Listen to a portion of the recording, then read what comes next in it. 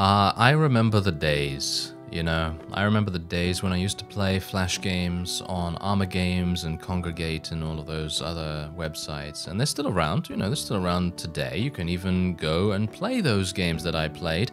This game reminds me so much of Frontier. If you know Frontier, then you'll know exactly what I'm talking about. It is a merchant trading strategy game in sort of medieval times. And I gotta say, I really like this merchant life, which is exactly what this game is called. If you'd like to check out the game, there is a link in the description. This video is not sponsored in any way. I'm playing it because I love it. It looks really interesting and very fun indeed. Now, quick note, I rebound the controls. The controls by default are bound on your arrow keys to move around the map. Personally, I'm not a big fan of that, so there are fully rebindable keys, which is absolutely fantastic, and I've rebound them to WASD just because I prefer that. Anyway, we're going to start a new game, and you can see here that I did start a little game just a minute ago, just to kind of get a little bit used to what's currently going on, and here we are greeted by the game mode selection, so you can decide what you want to do. Now, bear in mind that this Merchant Life is currently in early access, but it is releasing fully into a full version in, I believe, a day or so, actually. So you can play it, full version, straight up, as you're going to be seeing me play here. So, the first game mode that you have here is Payback. Your father has vanished and left you with his debts. Meet the growing monthly payments to eventually pay off this half a million coin obligation. Whoa, that is pretty... oh, that's very expensive. And then we have the campaign. A vague and unhelpful message eventually results in our merchant becoming embroiled in a deadly conspiracy that threatens the very kingdom of Peregrine. And that is also kind of interesting. And then you have the free play. Build your merchant empire your way without troublesome story or payback requirements. I'm going to play the campaign because I think that's fun, and I don't need the tutorial because I have already done it. So let us confirm.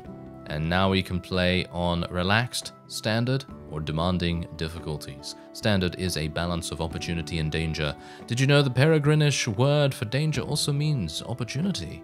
This has led to so many unnecessary deaths caused by confusing signage. And you can see the various effects by clicking on this arrow here. So you start with 3,000 coins, you have attack chances, enemy numbers, and so on and so forth. If you were to go over to relaxed, your starting coins are exactly the same, but you have a much easier time of things when in regards to repair costs, healing costs, building costs, and so on and so forth. And then this is, oh yeah, you're definitely going to have some difficulties with the demanding one, unless you are an economic genius, which I am not. So we're going to be playing on standard difficulty. I might very well just die anyway, so we'll see. Anyway, we are going to randomize my look. Ooh, I had a wizard there. I would have liked to have played a bit of a wizard. Ah, there we go. Slight wizardness, I guess, kind of. And we're going to be calling myself Jams, because that is my name. Not really. It's kind of, you know, kind of like that. But anyway, horse name. Okay, Jeff. Gotta have Jeff as one of our names. And Hoofus, I gotta say, I personally love the horse names that they give you. I think in the previous save game that I just made, I had a horse called Mr. Cloppington, and I think that that is absolutely adorable. So, oh, there he is, there, Lord Cloppington, there we are. Herbert, Lord Cloppington, Sir Horsingforth. Herbert, Lord Cloppington, Herbert, ah, okay. Cloppy. Okay, so we are gonna go for... I'm gonna make a joke. Horse around. We're gonna horse around. Yes, we are going to horse around. All right, so let's do this. And now we get to select our background. So we can play as a soldier, a fighter, you know. Sailor is going to be more resilient. Stable hand is going to be fast, and cartware from travel is reduced. Then we have a scholar who is smart and improved ability to avoid and flee from danger. You gain XP more quickly. And then you have the smith, which is industrious, better crafting and reduced building costs. And then you also have the seer, which is intuitive, useful market events last longer, and a specialist at search missions. I believe I'm going to be playing as the scholar. While lay people apparently assume persons of knowledge, the scholarly caste spend all their time with their heads figuratively buried in great tomes, They misunderstand the wider animus of scholarly life. It is not enough simply to know everything, as you do, but surely also to apply that vast knowledge to good effect. Being a scholar, sadly, pays very poorly. This widely assumed truth turns out sadly to have verisimilitude, oh, that word, in abundance. Alright, so you can take a look at the detailed view if you would like a little bit more, well, everything. You kind of get to know exactly what's going on here. Chance to flee from some dangerous events is increased by 15%. XP rewards increased by 50%, which is, in my opinion, pretty insane. I was thinking either this or soldier, but I think we'll go for this. Alright, so hello, this is This Merchant Life. And this is me right here on my little cart with Jeff and horse around. And this is exactly what we have to do. We have to buy low, sell high. It seems easy enough, but it's going to be dangerous. Bandits and worse on the roads will need guards to protect us. Gain a reputation in the towns, make some friends, allies, learn my way around, pay off that starter loan. Anyway, let's get started. I'll buy some things cheap from the market here, then we'll travel to the neighboring town.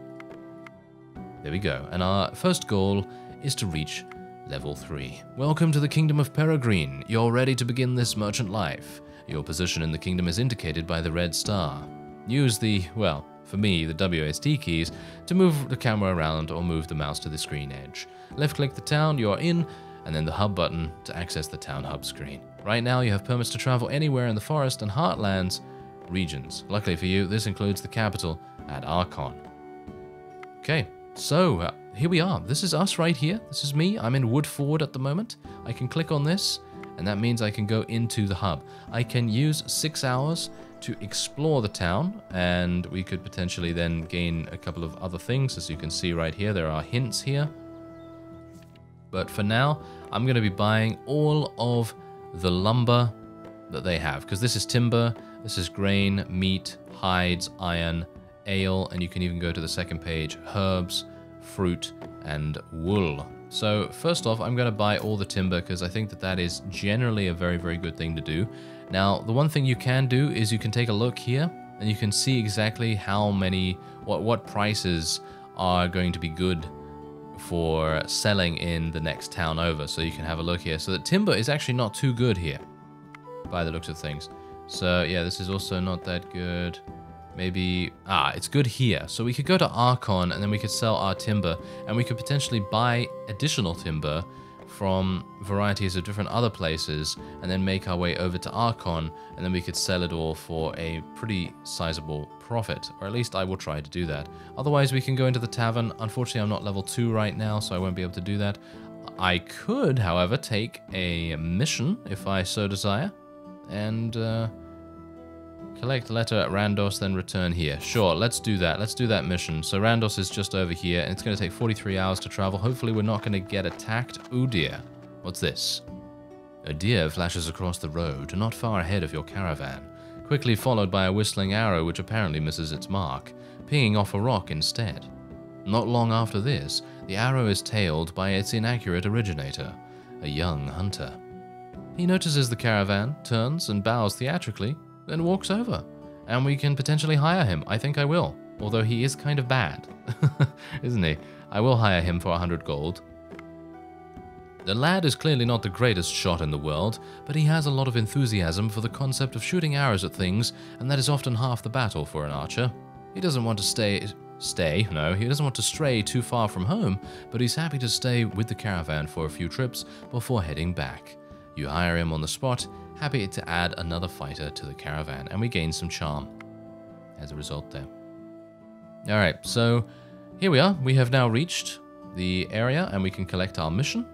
And we can even take another mission if we so desire. I don't think... secret letter to Serenity. Don't think I'm going to do that right now.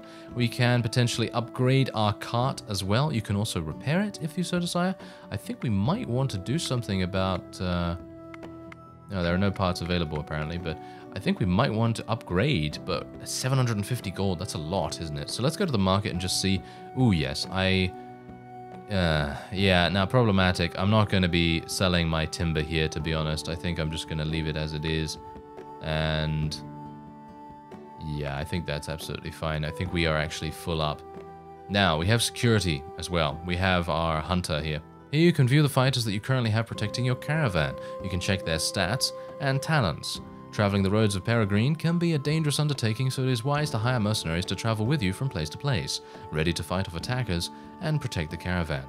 Each fighter will slowly lose morale as they journey with your caravan. If morale reaches 0, then they'll decide to hells with it, take their leave and head home. You can make additional payments to boost morale and keep them around longer, or set autopay to automate the process.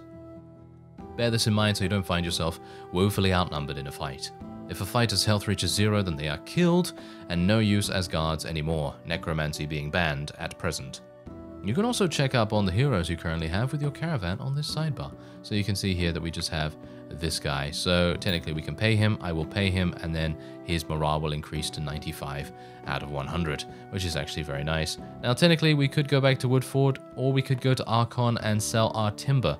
I think we should probably go to Archon and sell the timber first. This might very well be my undoing, however, because we might very well run into some very powerful bandits. We will see. The road here runs alongside a large orchard, separated only by a low rock wall which has partially collapsed in places. In these difficult times, and with such shoddy protections, it isn't much of a surprise to see a group of peasants in the orchard stealing fruit. Many of them appear to be quite young, some standing on the shoulders of others to reach the fruit, throwing it down to those below. They suddenly become aware of you driving past and all freeze as they await your reaction. So we can technically give chase, or we can let them go. I think I'm going to be nice and I'll let them go, because they are obviously hungry. Perhaps. Are they? Maybe. You wave in a manner which illustrates your disinterest, a wave which says, "Take as many as you want for all I care." Lots of people are going hungry, and the orchard owners are not among them, that's for sure. The peasants grin back at you, and one throws you an apple as you pass by. You catch it and give them a salute, and you gain some compassion. Alright, that's very nice. I like that. And we got some hints here as well, if we need them, which I probably should not have closed, but anyway. You pass a downtrodden farmer on your way through Peregrine's heartlands. Not much to mark him out as a farmer beside the signature wide-brimmed hat.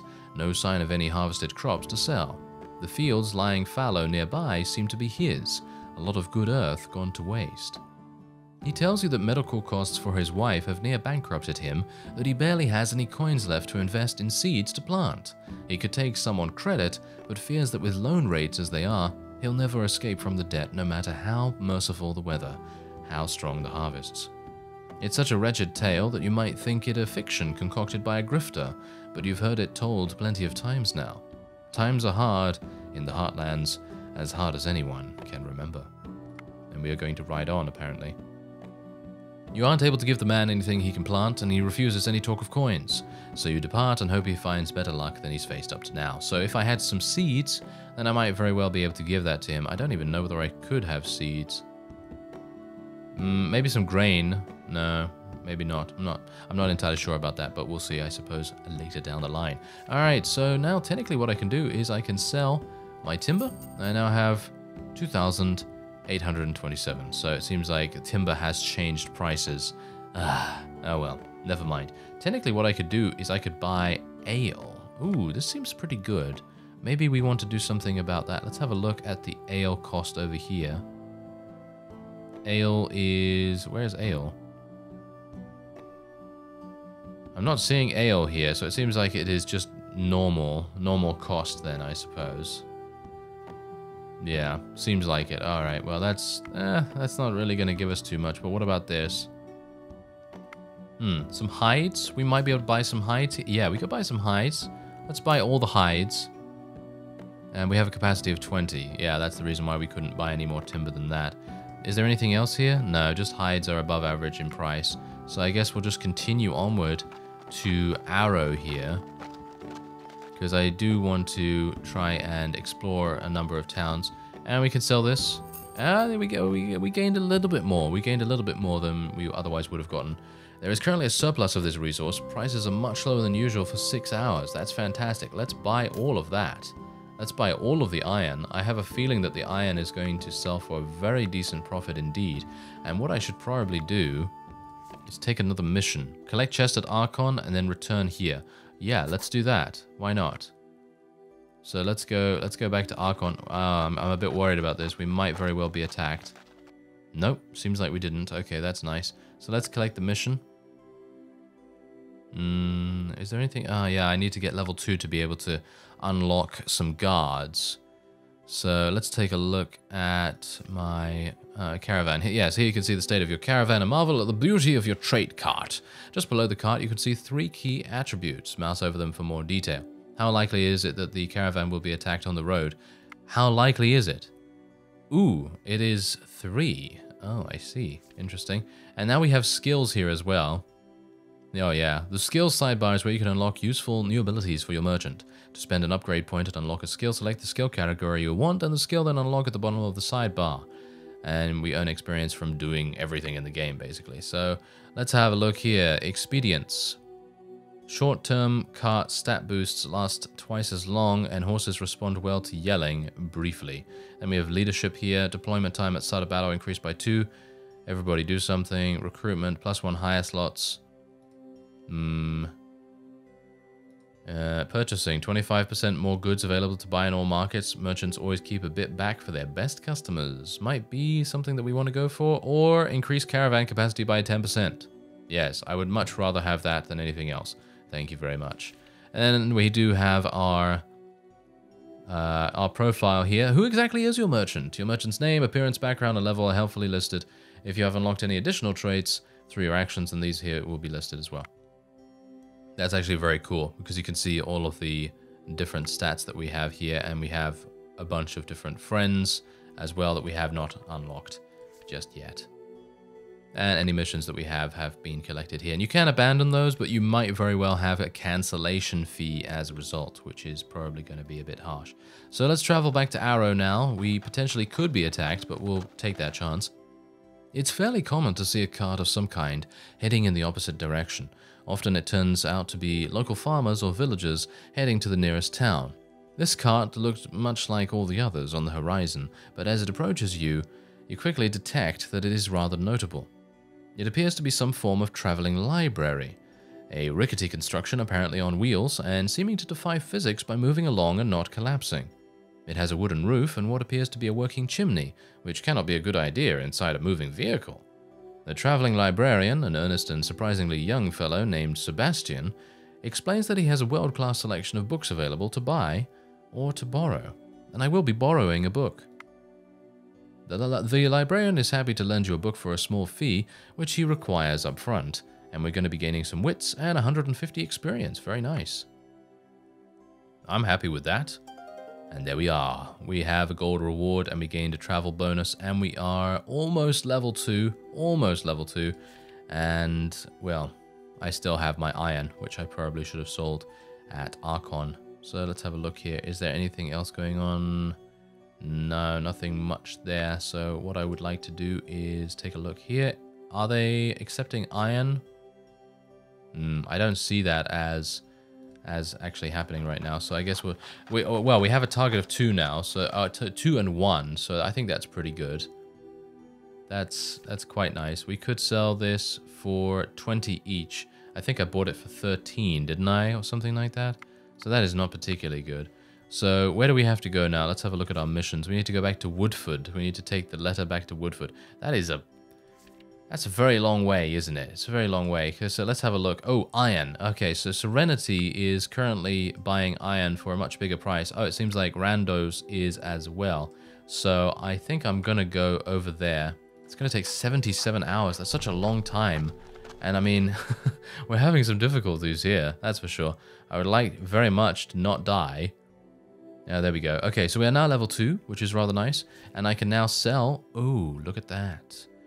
Look at that. 95. That's really nice. Let's sell all of those. I now have 4,200 gold. That is fantastic. That is a very, very nice price indeed. And maybe I'll be able to buy something else. Let's have a look here. Silver. It seems like iron is really good, so maybe I should buy some more iron as we go forward. Now, I did get another upgrade point here, so let's have a look and see. Plus 50% XP from all explore events in settlements. You learn a lot from every mistake, so basically you learn a lot. Okay, yeah, we're gonna be taking that. Can I not take that? Seems like Buy charter from unlock skill bar to... okay, so buy the charter. Okay, well, where's the charter? I'm not entirely sure about that, but I suppose the best thing that I can potentially do is get cart enthusiast, maybe try to increase the efficiency of my caravan. That's probably going to be quite nice. So let's travel to Woodford. I probably need to repair my cart relatively soon as well, by the way. That's probably something that I need to do. Okay, so there you go. I believe I did it, didn't I? Didn't I do that mission? Yes, I have done that mission. Okay, so that's fantastic. So let's go into the tailor, because we can even just change our clothes, however we so desire. It is going to be quite expensive to do that, however. So let's explore a little bit, shall we? Can I do that? Nope, doesn't seem so. Explore event. Doesn't seem like I can do that at the moment. So I guess we will not right now. But aha, here we go. Okay, an old soldier, let's hire him. And a local hunter. I guess we'll hire him as well. Alright, so that seems good enough to me. And brigands on the road. Ooh, Tyrandos. Let's take that mission and see if we can do it. I'm a bit worried about that. We might not be able to do it. I would like to repair. Can I repair my... Doesn't seem like I can repair here. Seems like I might be able to repair somewhere else. So, I think I can repair at Randos, actually. So, we do have... I'm gonna auto all of them, and I'm just gonna pay them... I'm just gonna auto all of them, actually. So that when they are getting too low, then it will automatically pay them. I think that should be pretty nice. So, we're gonna be fighting. Okay, so to battle, I've never done a battle before in this game, so this is going to be kind of interesting. Okay, so this is the deployment phase. The first icons indicate which direction enemies will attack from. Select a direction slice, then select your fighters and press assign to place them to defend that direction. Deploying each fighter costs a certain amount of deployment time, so you may not be able to deploy all your fighters at the start of battle. Each turn of battle, you accrue 1 to 3 additional units of deployment time, potentially allowing you to send more fighters into battle as it progresses. Unfortunately, I only have 2 fighters, so that might not work too well. The score in blue beneath each fighter is their security, or their attack power. The score in yellow is their defense, and the score in red is their health. When deploying fighters, press the cross on the fighter list next to those deployed this phase to cancel the deployment, allowing you to reassign them if you wish. For fighters deployed in previous rounds, you can withdraw them. When you're happy with the placement, press the movement phase button. Okay, well, this is interesting. Right, so let's have a look here. So, a solitary enemy will attack from this direction. Okay, so let's assign Roslyn over here. Can I move him a little bit, or maybe not? No, we'll just leave him there, and then we will put Silas in this position, and I want him to face the other direction if at all possible. So can I change his position? Oh no, we need him to be in the other area. Okay, I understand. So what we want to do is we want to take him off there and we want to put him there. There we go. So now he's going to be attacking this area. That seems good to me. So let's do the movement phase. You can move fighters that have been deployed by clicking on them and then the direction arrow for where you want to move them. Pressing next turn will take you to the combat phase. During the combat phase, the player's forces attack enemies in their quadrant before enemy forces return the favor. The cumulative security score of all fighters is added with a dice roll of 1 to 3, then added to the total. Once the player attacks have been made, surviving enemies will attack in the same fashion. When the combat phase ends, if no side is victorious, then you'll be returned to the redeployment phase. To win, the player needs to defeat all enemy fighters or survive until the end of round 6. Ooh, okay, that's kind of harsh. Alright, so let's have a look. Okay, so he can move up, down, or right. I don't really want him to move anywhere, to be honest. So I guess... Should I? No, I didn't want him to move. No, that is absolutely fine. We can just have him move there. I think that is perfectly good, and then we'll just do next turn. Okay, so now we can attack. Oh, he killed him. Oh, wait. Defeat? I think didn't we win? I thought he killed him. Or maybe the enemy killed us. Oh dear. If the enemy were victorious in any direction, then they will get a chance to loot the cart. Each direction You losing will incur one chance at getting looted, so losing a fight in multiple directions can be very damaging. On the left, you'll see if the enemy successfully looted the cart from any direction. If your cart defenses hold during the looting phase, then only one resource is taken from that direction rather than two. Okay, so... Right. So apparently I did lose. I'm actually kind of surprised. Okay. Well, that is kind of unfortunate. My mission has failed as well, but at least we can now repair our cart back to full. There we go. So we're now ready to go and do whatever we need to do. And we could also reinforce our structure and things like that. But where's my security? Oh, they were awful. They were really, really bad, weren't they? Maybe I should have put them all in one area so that they could have all helped each other out, perhaps. And maybe an old soldier is not particularly, you know, not the best thing to go for. Anyway, let's explore, shall we? You are traveling down the main thoroughfare, seated on the cart, idly flipping the reins. It has been a long journey, and you are looking forward to a rest. Suddenly, a cart coming the other way lurches to the side and collides gently with your own vehicle. You are momentarily dazed, but were not unseated. You look across, and the driver of the other cart is a fellow merchant.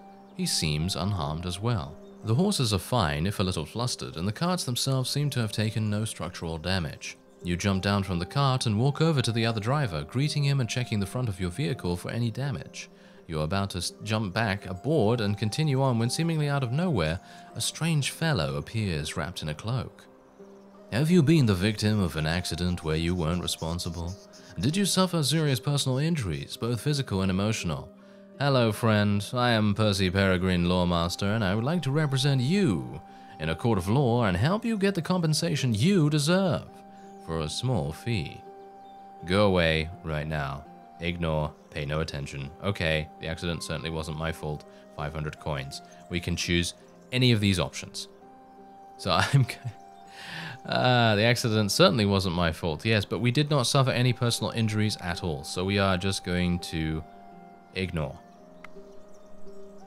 There we go. We gained 300 experience, and we also gained some determination. Some things are beneath your attention, and this ghoul is one such thing. You jump back into your cart and ride on. There we go. That is actually really cool, in my opinion. I like that quite a bit. And I think we should probably hire another soldier, don't you think? Yes. That might make sense. All right, so let's go into the market. I would like to buy some more things. Should I buy some more timber? Let's buy some more timber. And maybe we can sell it somewhere. I'm not entirely sure where would be good. Maybe Archon is going to be good? Yes, Archon is pretty good, actually, so we should probably go over there. This is very tense, driving on the road. Oh, we made it. We made it without any problems. Kind of surprised. Okay, so let's go into the market, and oh, it seems like we can sell it for a small... Was that a small profit? I think that was a small profit, at least. So I suppose that's not too bad. All right, so definitely what we want to do is we want to take some missions. So let's have a look. Collect peasants at Lancer, then return here. Find the hijacked horse in Arrow, Atten, or Lancer. Let's do that. Let's do the search mission. Arrow, Atten, or Lancer. So where's Atten? Where is that? I have no idea. Where is that? I know where Arrow is and Lancer, but I don't know where the others are. Oh, no, there's Atten. It's all the way up there. Oh, okay. Well, that's absolutely fine. Let's go to Arrow first, then. It's highly unlikely we'll be attacked at the moment, so I think we should be okay. And let's do the search mission. Did we find it? I think we did. Yes, I think we actually did, if you can believe that. That's kind of amazing. All right, so we're going to gain 1,000 gold from that. Look at that. 1,000 gold. And we also gain a travel bonus, of course. And we are almost at level 3. But I think that's as good a time as any to finish this episode off here. If you would like to see more from This Merchant Life, or if you would like to pick it up yourself, then there is a link in the description. And otherwise, let me know in the comments if you would like to see me more play this. Yes, very good sentence structure. Anyway, I thank you very much for watching, and I will see you next time.